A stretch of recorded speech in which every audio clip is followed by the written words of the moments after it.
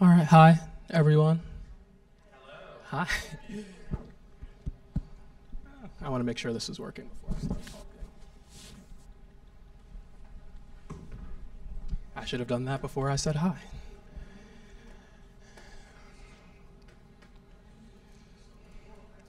Okay.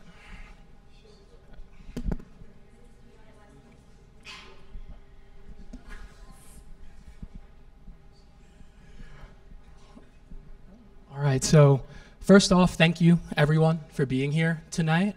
It's a really exciting event, and especially celebrating Black History Month. It has a special, just place in our hearts here at Atlas. We're a few blocks away from Black Wall Street and from the historic Greenwood District, and to be here with three, entrepreneurs at the forefront of innovation and Black excellence here in Tulsa is a really exciting thing. So thank you to all of you for being here.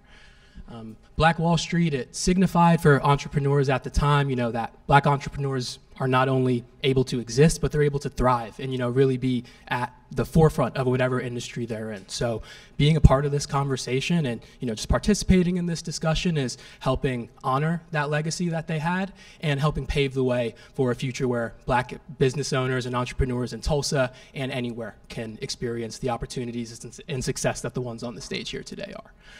So with that, we'll get started. We'll just go down, introduce everyone, talk a little bit about their organizations, and then from there we'll get into three different topics. So we have navigating career paths, challenges and opportunities, and then the final one, building networks and communities. We're going to try to ask at least two questions to everyone for this, but I don't want to keep anyone too long past 7, so we'll adjust based off of the timing there. So if it'll go. Okay, so we'll start with me. My name is Anthony Ash. I'm a staff member here at Atlas School. I've been working here since January of last year, and I moved to Tulsa through the Tulsa Remote program in the summer of 2022. So I'll pass it off to Michael. All right. My name is Michael Vaughn. I am the founder and executive director of Urban Coders Guild. We are a Tulsa-based nonprofit that exists to provide computer science education for the underserved, underrepresented, and otherwise under-resourced youth of Tulsa.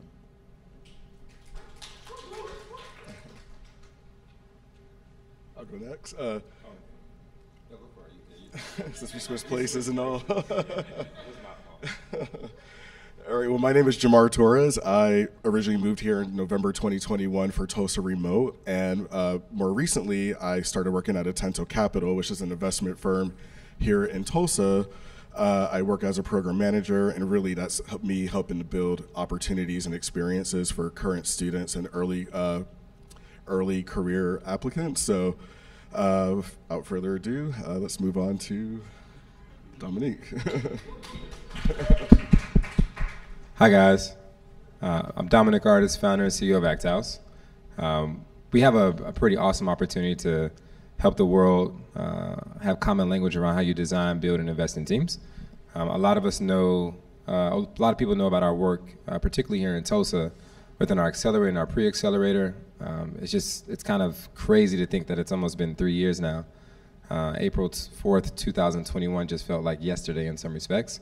But we run a pretty cool accelerator by the name of Act Tulsa, Act House Accelerator. We invest $70,000 in Black and Latino-led startups at 0% interest, 0% equity. We always say the terms are friendly, but we're not, which means like the accelerator is like, it takes you through a lot. But the terms are some of the best terms you'll probably find on the market. But it's real cool. Like we've been here for a good while. I've had about 10, 12 years within the spaces of startups, incubators, tech, product development. It's real cool. And I get a chance to be tolerated by a team of 9. One of those people in the room right now, Maria Kim. I had to shout her out. It's just life. But nonetheless, though, I'm happy to be here and happy to be a part of what Atlas is doing in the community. They've been a huge partner to us in how we run our pre-accelerator. We typically have it here in special, I guess not, what's the statement when you say like point of privilege? Is that it? Yeah, March 1st, we're having another pre-accelerator hackathon. We'll talk more about it, but anyways. And another point of privilege, if you can volunteer, I know I'm calling you out, but Michael's organization, Urban Coders Guild, is having a hackathon here on Saturday. all for the youth, which is about to be amazing. And I'm volunteering. So if you guys want to come on out. Absolute.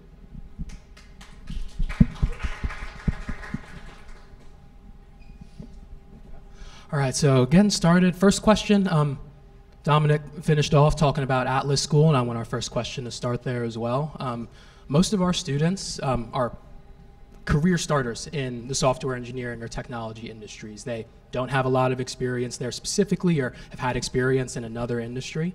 That's a unique challenge for them and something that we really work to help them overcome. In y'all's collective experience, what advice would you provide to a career starter? It could be in technology or just in general. What advice would you provide in terms of opportunities to seek out and also resources that might be at their disposal? Whoever wants to. So I think I have an interesting story. I spent 10 years living in Japan. Some of you all I know, and you know the story well, that I spent 10 years living in Japan, had a really, really successful career in tech. But what I didn't have was a sense of purpose. And for me, some folks have a midlife crisis and they, dye their hair and go buy a Ferrari or something like that. But for me, it was finding a sense of purpose. And when I think about folks finding their calling, it really is that thing that you can not do. And it is stepping out on faith. It is doing something that is different, something that you might even be a little bit afraid of, something that requires a bravery and courage. And that might look like taking your first coding class. That might look like you waking up and walking into your office and quitting your job. I don't know what that's gonna look like for you, but just knowing that you need to be open to it, you should be open to it. I like that. I would say for me, I'm someone who has made many career pivots. I first studied international relations and worked at the United Nations. I started off in a research role. I did an administrative role. I'd done a sort of junior political role. And I think for me, I wanted more sense of a purpose, like that. There goes that purpose word. And I think for me, how I can relate to this question is, I think you have to be very intentional with what you're seeking, and from the attention, that's from there you go on to building relationships and really networking, but networking intentionally, because you can't just go up to someone and have a conversation and expect to get a job at the end of it. I think one thing that's worked for me is just being really intentional and really seeking out the individuals I want to connect with, but also doing it in a genuine way. I think people at the end of the day want to talk to people they actually want real conversations with. Like for instance, I wouldn't just go up to Dom and say like, hey, I read all about you. I think you're amazing, X, Y, and Z. And thank you. But you can start with that, but then you need to also just segue a natural conversation and really just build a connection, because I'm sure like other folks in this room, you meet different people every single day of the year. And I think it's really important to be intentional. And that's what I'll say. I'll leave it at that. Yeah, I like that. Intentionality and purpose, I think, is extremely key. I think it doesn't matter what stage you're at. Those things are still going to be continuums throughout, right? Whether you're 21 to 28, 28 to 35, 35 to 42, 42 to 49, whatever it may be. I think if you can identify purpose as fast as you can, which is challenging, and then be intentional in that, your career will take different looks. My first career was in politics, public policy, speech writing, was an aide to the mayor, aide to the city commissioner, did a lot of lobbying work. A lot of people don't know about my first career. Not because it was bad or anything, it's just that I don't publicize it or anything like that, but there was a lot of core things that I learned through that first journey. And some of that was, hey, I love being at the foreground of this intersection of purpose and profit, right? I love being at the intersection of community and capitalism in some ways, but not on the evil side. But so it's how can you, so for my life, it's okay, how can I blend these two elements, right? And mainly because I think what I found when I was more in the political scene and the social work scene, there was a lot of great ideas, innovation, impact that was happening in these spaces, but not necessarily infrastructure or models to keep them continuously funded. So you'll see one or two things get off the ground, then it dies, right? And so the question is, okay, how do you like obtain profit in order to continue to fund the purpose? And so I think Act House is a world where I think we've kind of nailed that in some respects. But it took some years and just kind of tinkering around and having some fun. And I think also too, you have to cut your teeth and be aware of what are my talents and skills, and then understand where you can begin to deploy those, because you may not find purpose immediately, but it's by drumming on something in particular, right? Like Michael was talking about, like a great career in tech, overseas.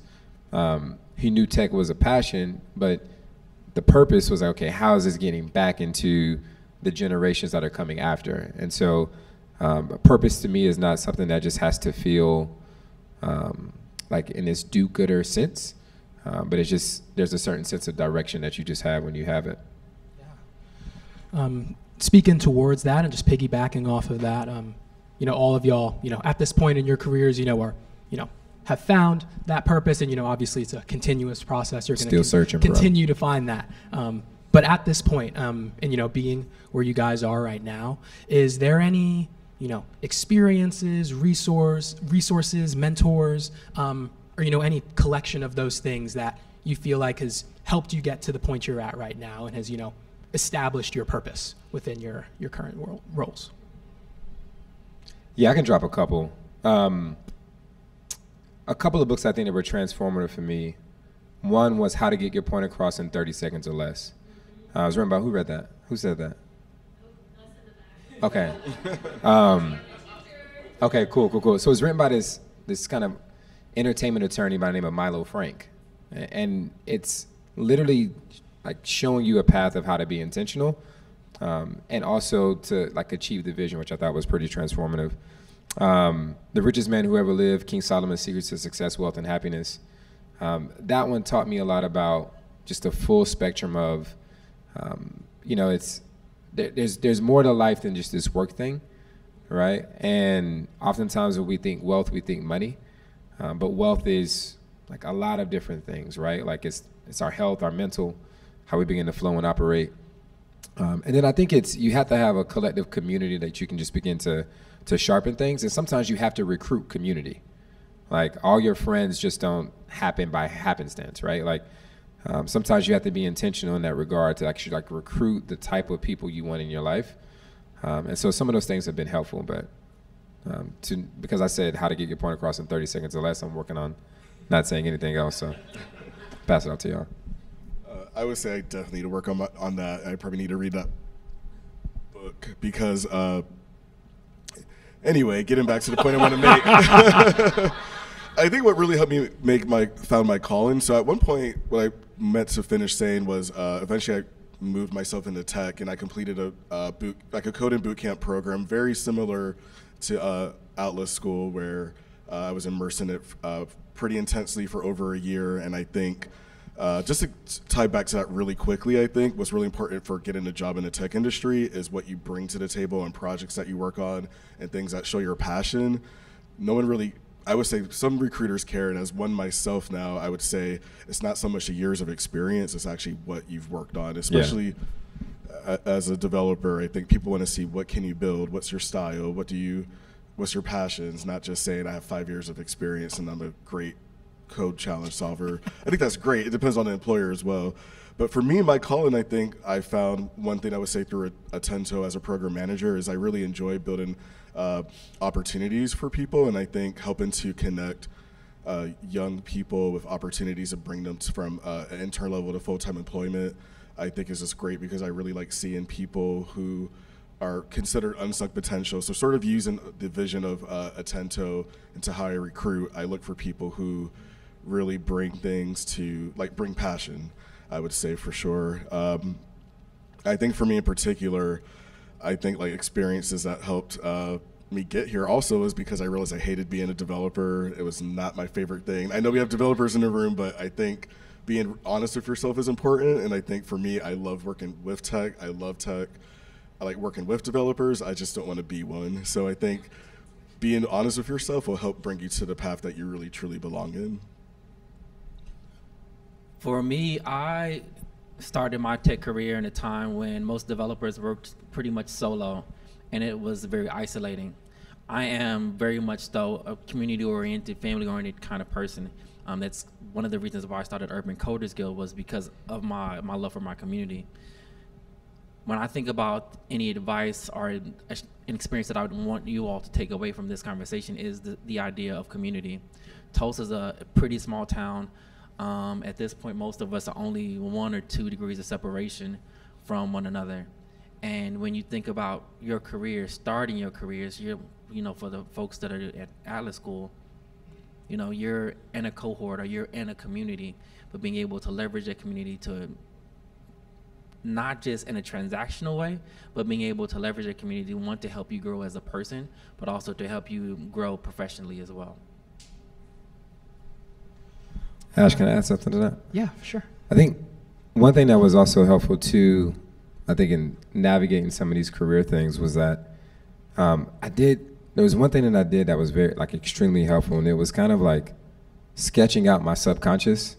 I think oftentimes and it, especially if you find yourself in the wrong spot, you're working on something, but you're subconsciously thinking about something else, whether it be an idea or a space that you want to be in.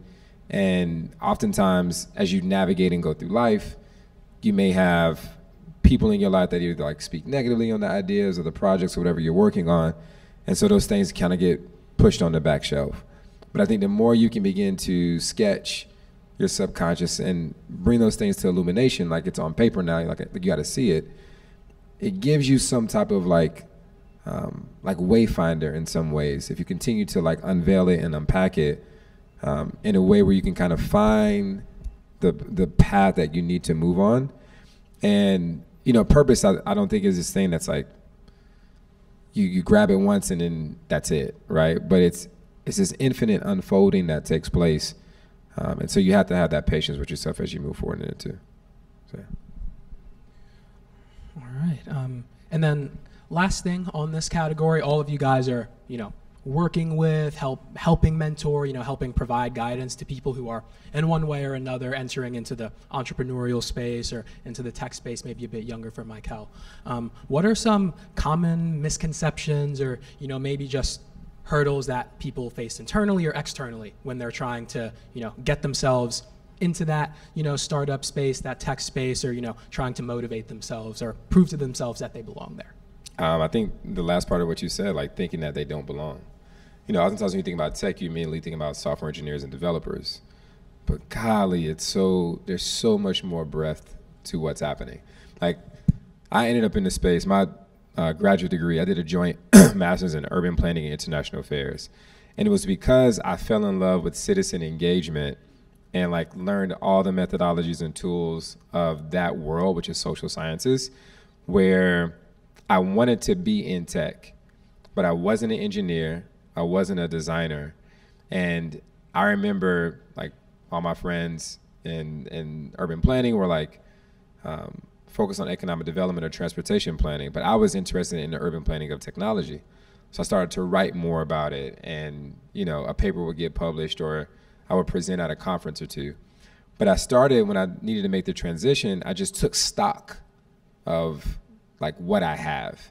And you can recognize that a lot of your skills are in some ways transferable.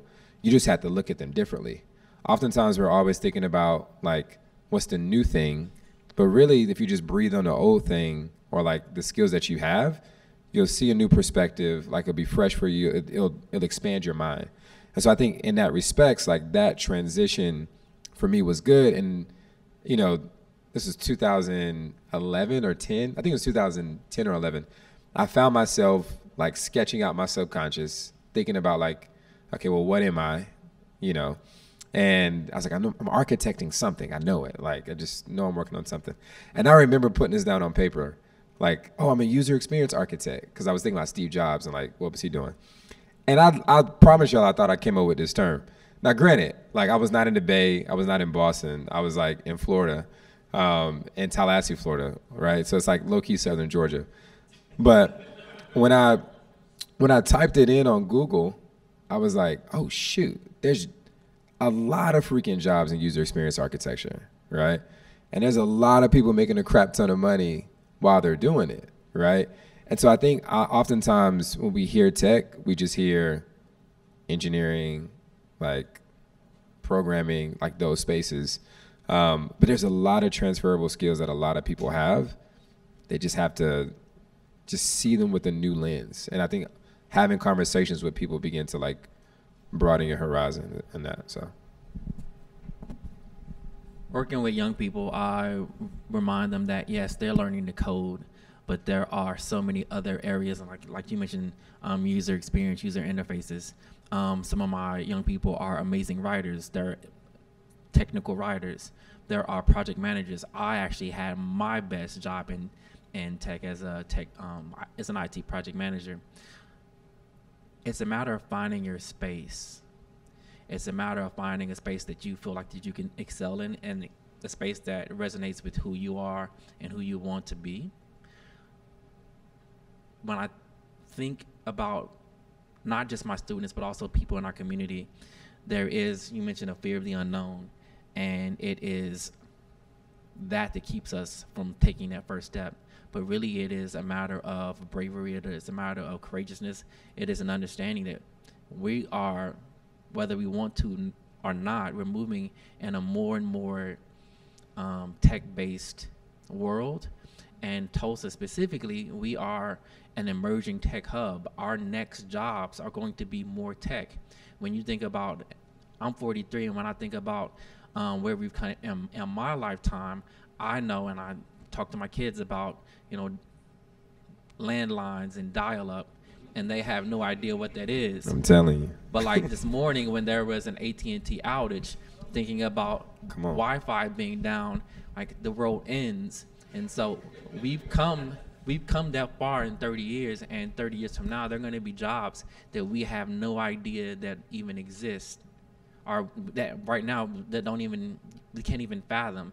But giving our young folks, one, that courage to try something new, knowing that there are multiple spaces, multiple entry points, and really beyond just coding and beyond tech, encouraging a certain sense of comfort, a certain sense of confidence, a certain sense of community, and helping them to build their critical thinking skills, their communication skills, their collaboration skills, all those skills that transcend wherever they land in tech or non-tech.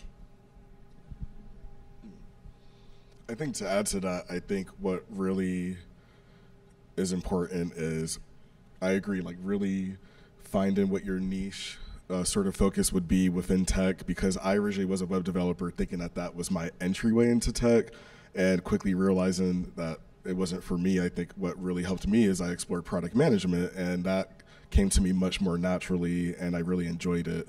And I think it's really helped to just take a chance. Like, take a chance on what you want to pursue. If you think you want to be a product manager, or if you want to be a back-end web developer, or any other career in tech, I think it's just going for it. I think a lot of people self-sabotage and undersell themselves, and I think that comes from things like seeing job descriptions, seeing an opportunity that says 5 years experience when you have 2.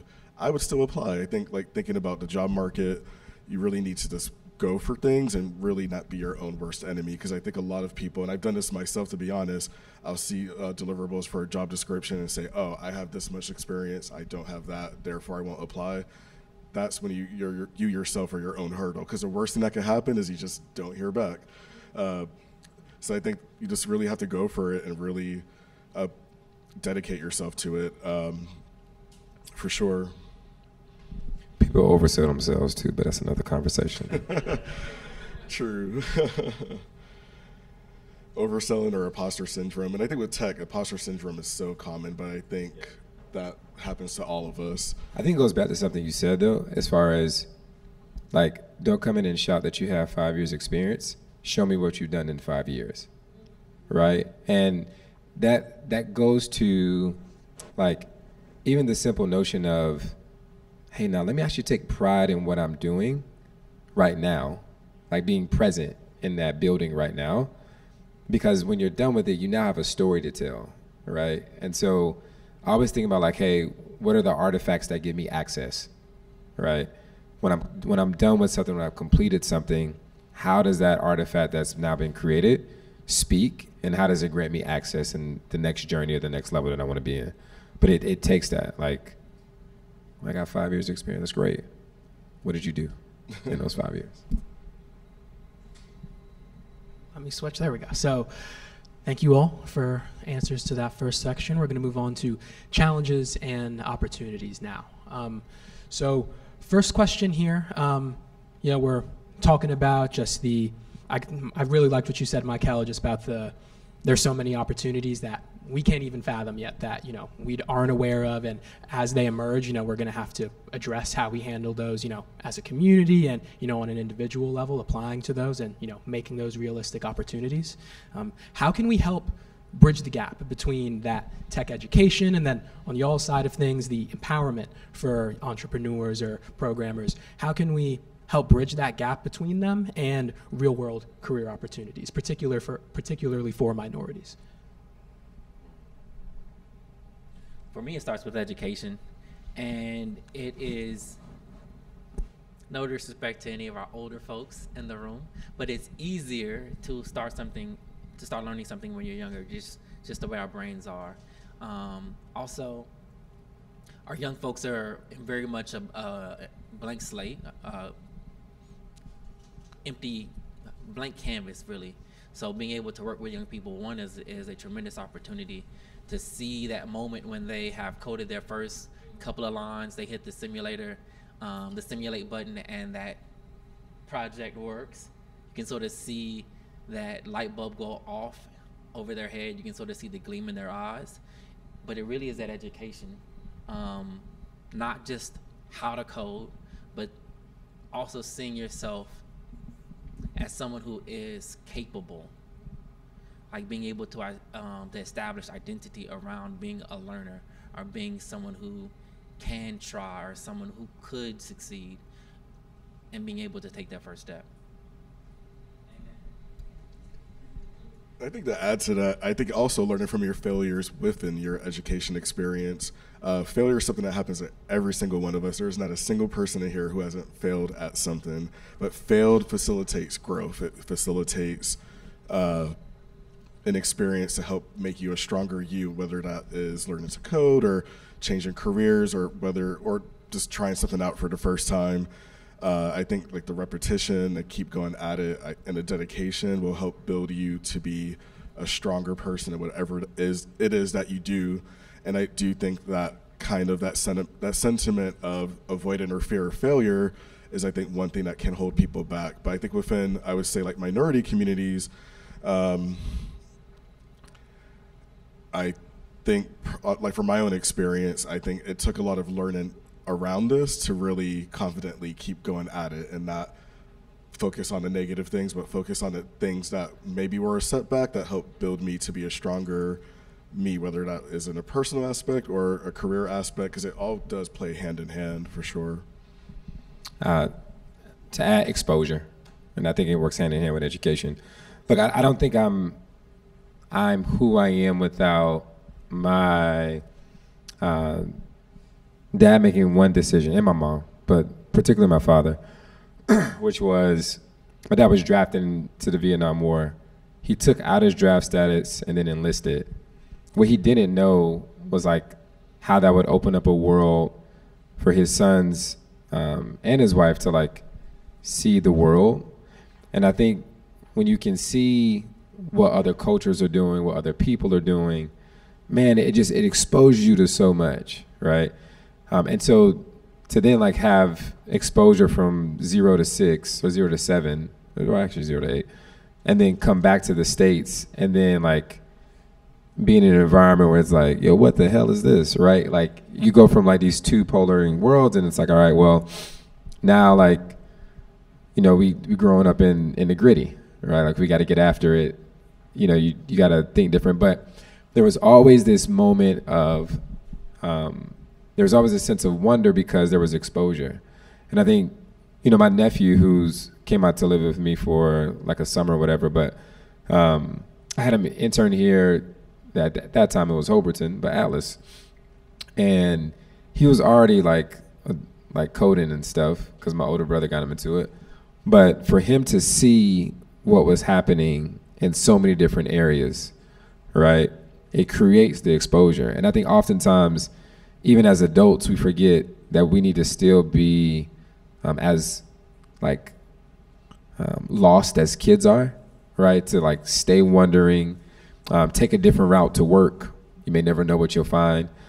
Get out of the bubble of downtown Tulsa, like go out to Broken Arrow, Bixby. Like there's a lot of just cooler things, you know, once you just start traveling out. And I think there's just that, you have to have that sense of wanderlust and exposure. And I think it keeps you sharp. It exposes you for the most part. Yeah, I guess kind of touching on that, and maybe one of the things that can result from a lack of exposure, and that you guys mentioned earlier was imposter syndrome. You know, I think that, you know, particularly for minorities in any industry, that's like a real buzzword. We're all, you know, encountering that in some facet and trying to overcome that. How have you all, you know, encountered imposter syndrome, and, you know, how have you not only worked through that personally, but how have you helped, you know, assist those around you and those who your organizations you're touching? How have you helped push them through that imposter syndrome as well? I spent a good portion of my career being the only person who looked like me in my entire company. Living in Japan, that's just kind of a reality. And I also have really, really high anxiety. Let's like just be honest, really, really high anxiety. And so that feeling of just being inadequate, but also feeling unsupported. And when I think about imposter syndrome, I think about something that someone told me recently. It's not a matter of us feeling inadequate or even being inadequate. There's a question around the supports that we have.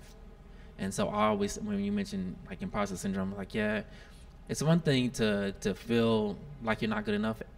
As a person who is a lifetime learner, I'm always gonna feel like there's something else I need to be learning, there's something else I need to be doing, and I feel like that's natural, but being supported in that is different than actually feeling like I'm not good enough, because it might be a question of, are you in a space where you are valued, where your voice is heard?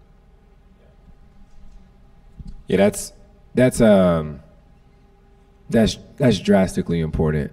Like you have to be in environments where that fostering happens. I think also too, you have to have a sense of identity outside of your culture, and I mean that from a standpoint of like for me, like my belief in God helps me with a lot, right? In the respects of coming into an understanding of like who I am, right?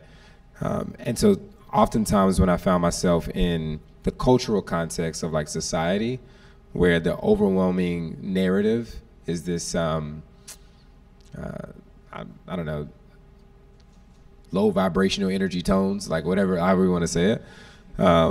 You're just like, nah, I don't think I believe that about me, and nor do I don't think God believes that about me. And I think like that's helped me a lot. It doesn't deny facts, right? Like, but it helps you have a sense of elevation in your mind to navigate them when they're present, right? Like, you can't deny the fact that 2% of the founders that are Black and Latino receive, 2% of the founders that receive investment capital, like within our nation, are Black and Latino compared to the rest, right? Like, you can't deny that fact, but that fact doesn't make me less than, right? It doesn't make me, uneventful, unsuccessful. Like, it doesn't make me any of that, right?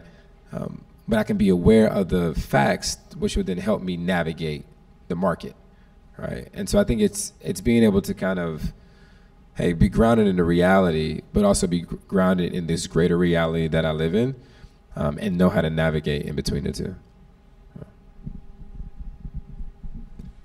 I think adding to that point, navigating between the two, I think it's very important to really take a step back when necessary. For instance, when it comes to the imposter syndrome side of things, I, as a developer, definitely experienced that, and there were moments where it felt like I wanted to give up. It felt like, what am I doing here? This is not it. And it's one thing to realize you don't like something, but to discount yourself could be your own worst mistake. And I think for me, seeking help or seeking a mentor came a long way. It helped me be a better developer at the time. And I think that experience taught me it is okay to ask for help sometimes. Seriously.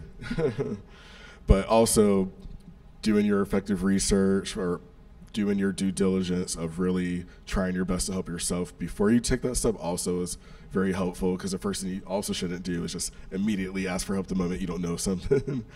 But I think an experience I'm thinking of that makes me think about how I've come a long way is there is someone who's an intern, before I get in trouble with Atento, at Attentern, who, but no one says I was here, but like, someone who was a current Attentern, like he has been struggling, and when I say struggling, I think he's had imposter syndrome. He was entering business development, sales, and he never had that background before. And I use my experience to help relate to him and tell him, like, it's okay. Like, let's help you read some more resources. Let's connect you with another person who has experience in business development. And so far, that's helping him be more confident and better at his role, because now he has developed a sense of self-confidence instead of self-defeat. And I think that's a key element to kind of overcome imposter syndrome. Awesome. And then final question on this section. I really like I guess I didn't like it, but it's interesting, the statistic that you mentioned, the only 2% of founders in the United States are Black and Latino. Obviously there is a side of that is not on the entrepreneur, or, in your case, the student. There are some things that are out of your control, but as a community and as individuals, how can we help encourage more collaboration, more exposure, as you were talking about earlier, to more collaboration and exposure from those diverse tech businesses and talent, and the established tech companies, not only in here, but across the country, who we're trying to get people employed? I just say be the change you want to see. Like, all the promises and the commitments that came out in 2020 and 2021, like, there's a real reality that a lot of that is not coming to fruition. But a lot of it was giving lip service. So it's, you have to just be the change you want to see. If you want to see it, like, directed and changed, just do it. Like, put yourself in the driver's seat and not in the beggar's seat, and just do it. Because it's you can find ways to partner, and I think we've done that in some ways, but trust and believe that I'm not thinking that they're going to come up with the solution or the design to help the community that I live in. Like, it's just not going to happen. Yeah. I know that was a morbid answer, but yeah. Sorry. I think it's, as an organization or as an individual in an organization, I think being intentional with how I recruit is important. But in terms of seeing more opportunities that include people who look like me, like people who are Black, people who are Latino, I think a part of that is partnerships. For instance, for my summer program, I run the Attendurship program. We partner with HBCU VC so that we can guarantee some Black HBCU-based students to sit in on the investment team, so that we are not only invested in unsung potential, but we're also invested in unsung potential within our workspace. So I think building opportunities through partnerships and really supporting each other, I think, is important. And I think that facilitates long-lasting relationships, the next generation tomorrow to become leaders. And in that way, we build more and more, where hopefully that 2% could go up to 10% to 20% to 40%. But I think regardless, I think it's just building that confidence and building that network and building support to bring more of us into the space, so that we have people at all different angles.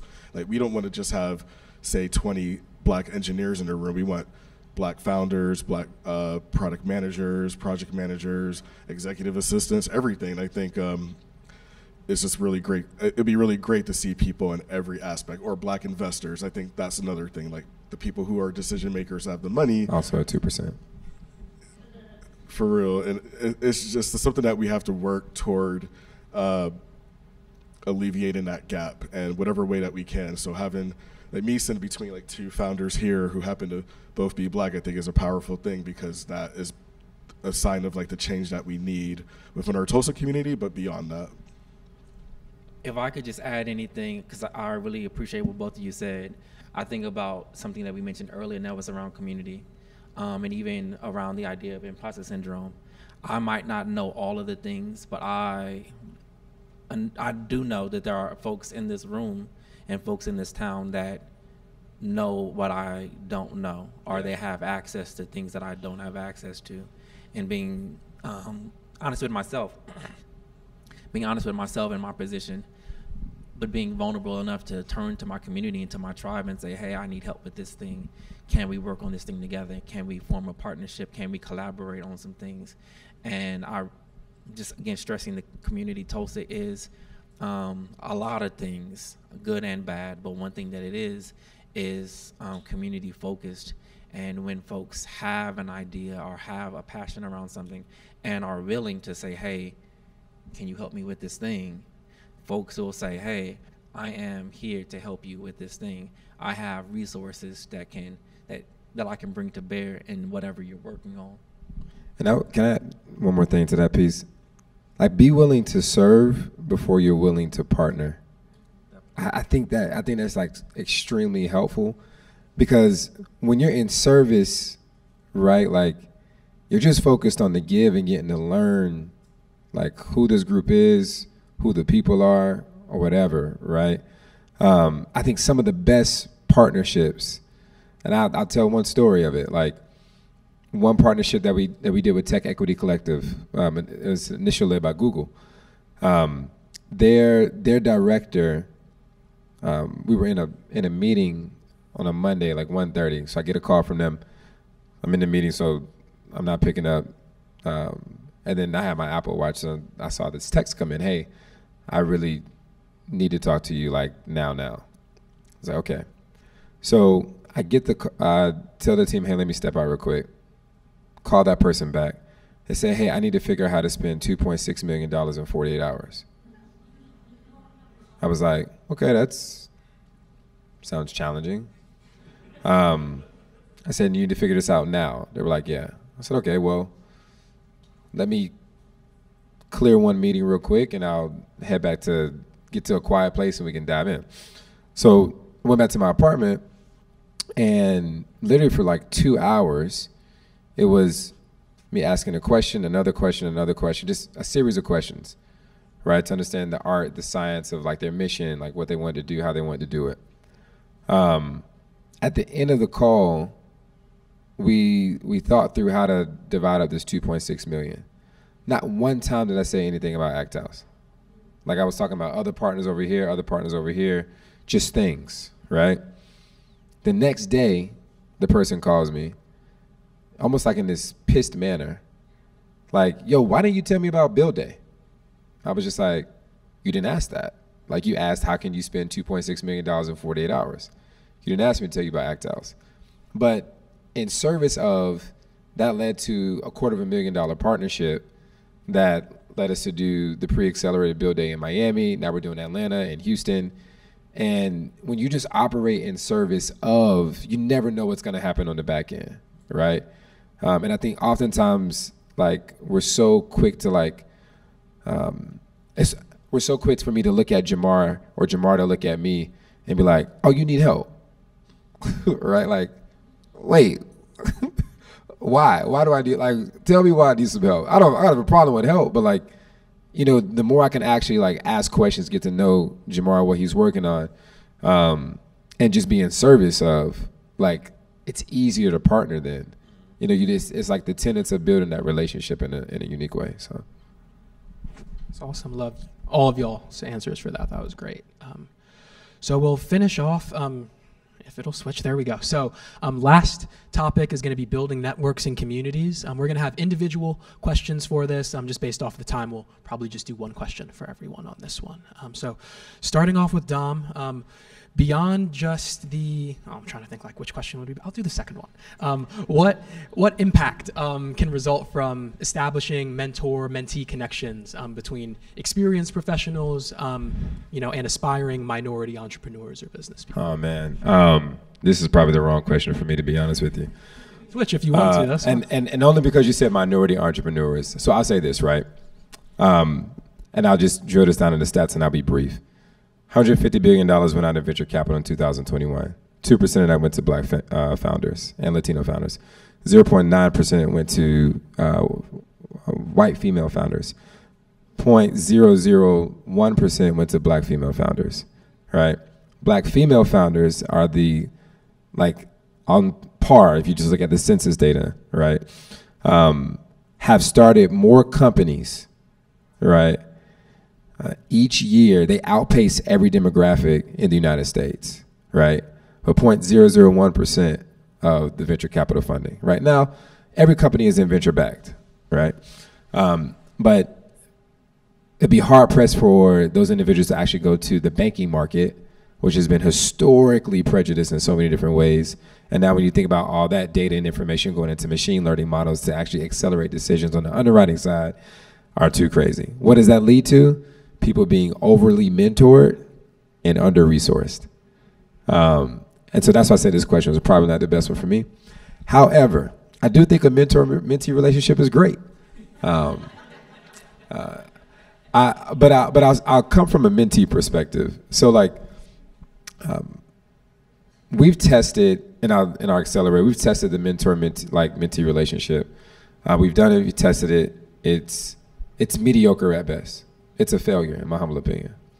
So we're scrapping it, right?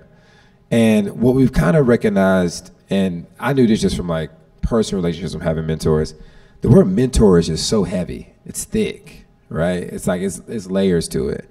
And I actually, I have three mentees in my life. And I have some people that say, oh, that's my mentor. And I'm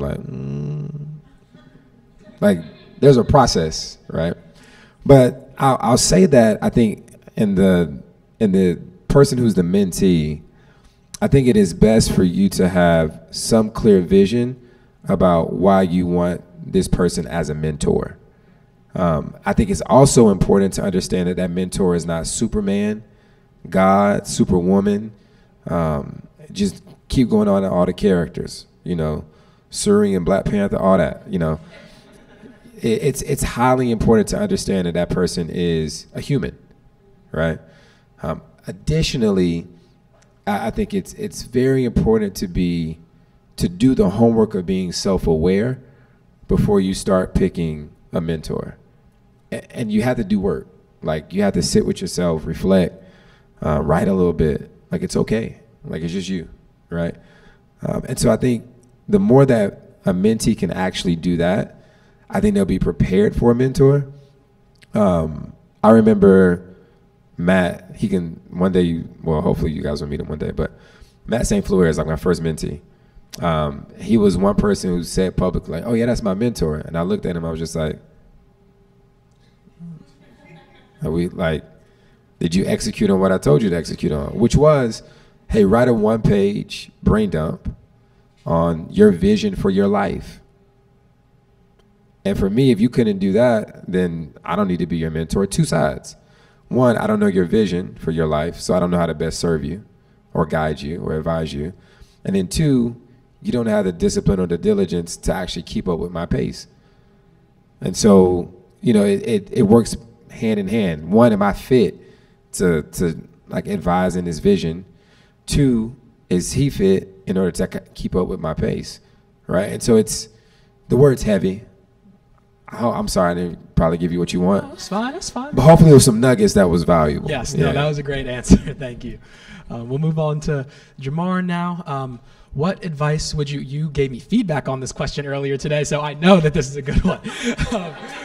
What advice would you give to Black entrepreneurs in Tulsa who are pitching their ideas to investors, such as Atento or companies similar to yours as well? Okay, I think for this in particular, I would say every first Friday we at Atento have a first Friday where we open it up to the public for people to come to network or just have a good time. But I think if you're an entrepreneur and you really want to pitch an idea, really try to go to those Ask Anything sessions, because that's when you have direct access to our senior investors who, honestly, that's the most attention you'll probably get within that space versus the first Friday where they're talking to you and 25 other people and they want to get around the room, and sometimes they're being intentional with who they want to speak with, and they're probably looking for someone that they want to collaborate on an investment with. So I think if you're coming at it from an angle of wanting to pitch an idea, I think like the Ask Anything sessions are very great and intentional places to do that, because that, for instance, the founder, Mike Bosch, he gets very excited by great ideas, but I think that space is where you'll get his undivided attention. And from there, I would say, like, if you're very intentional, I think, piggybacking off what you said, I think you should be very clear and intentional with what you're also trying to pitch. And if you want to grab a coffee or something like that to build a connection, I think you have to come with an agenda, but also with an open mind, because sometimes these type of meetings might end up with a sort of thing of saying that this isn't a venture capital based company. But I think when you hear things like that, you should really leverage how this could be a resource or a connection to segue you to someone else that might be a better resource. So yeah, keeping an open mind I think is key, but then also I can't stress enough that Ask Anything is important, and sometimes there's maybe 10 people that show up, so I think that's a great time to really have those conversations. I think also for beyond Atento, or whether it's Atento, I think it's really good to keep going. Like if you have one investor shoot your idea down, it doesn't mean it's a bad idea. It just might be that person is either not equipped for that idea, or maybe they're not the right resource. So I think you have to keep pushing and don't let one deny you your opportunity. You have to just keep pushing and going. But also, with that being said, do not be overly aggressive and really harass these founders or like people who are these decision makers, because I've seen it before where some of people they're trying to 24-hour pitch their idea. Like I go up to Dom, pitch my idea, go up to you, and then the whole thing just becomes a broken record of me aggressively trying to pitch an idea. Just try your best to read the room. I know we have different cadences and how we talk, but I think you have to adapt to your audience and really also don't harass them to become like a nuisance to them. You want to build a relationship, not be that person that they're like, oh gosh, this person's coming up to me, let's just get this conversation over with so I can move on. So I think that's... Yeah, and I'm warm if you pitch me, like on your idea. I'm not gonna like take you up. But if you see me in a deep convo, just as an example, if you see anybody like an investor in a deep conversation with somebody, like almost just kind of like just do what leopards and cheetahs and lions do, right? Like you gotta wade in the grass for a little bit until you get the opportunity to strike at that gazelle. Not a stalker. And yeah, look, you gotta get that check, you know. So maybe look away. Yeah, like get wrapped up in another, but get your peripherals right, you know. Make sure you just keep them in the line of sight, because there's no worse feeling than being interrupted in like a real rich conversation, and then a mediocre pitch, and then it's like, golly, can't believe they did that. All right, and then we'll wrap up with Michael. What advice would you give to parents or families in Tulsa or anywhere who are, wanting their children or wanting to encourage their children to explore technology, but may not have the knowledge, the resources, or just the proper exposure to those opportunities? I love it. So that is the long and short of it. Come to Urban Coders Guild. We actually teach young folks about computer science. They learn how to build their own websites. They learn how to create their own online games. They learn how to create their own mobile apps. They're always on their phones playing some game or something. So it's an opportunity for them to go from being a creator to being a producer of their own platforms. Super important, because so many of our young folks do the same thing. I'm not going to knock sports. Sports are great. I'm not going to knock the arts, because the arts are great. But it's also important to try something new, try something different, especially knowing that, yeah, they're learning how to code, but they're also learning communication skills. They're learning how to collaborate with others, and they're building their critical thinking skills for the 21st century. And it's just as important as all the other skills that they're going to learn as young folks. Awesome. Well, thank you all for answering those questions. You guys kind of like read my mind with some of this stuff. If it'll switch, I was going to try to promote some of your events, but you talked about all of them already. You got a career in this. So Over the weekend, they mentioned it at the start, but Michael and Urban Coders Guild hosting the Black Futures Hackathon. This QR code, I'll leave this up afterwards. I wasn't thinking about the speakers' heads being over the QR codes when I made this. This is for the sign-up sheet for the event, but I believe on Michael's LinkedIn and on the Urban Coders Guild social media, you'll be able to find the link to volunteer for that if you'd like to. Moving on to First Friday, you gave like the perfect elevator pitch for First Friday. That was awesome. Next First Friday is coming up March 1st, so in a few weeks. So definitely something to just see, attend to. I guess it's going to be at Fulton Street now, isn't it? Yeah. So great chance to check out that space and interact with some people there.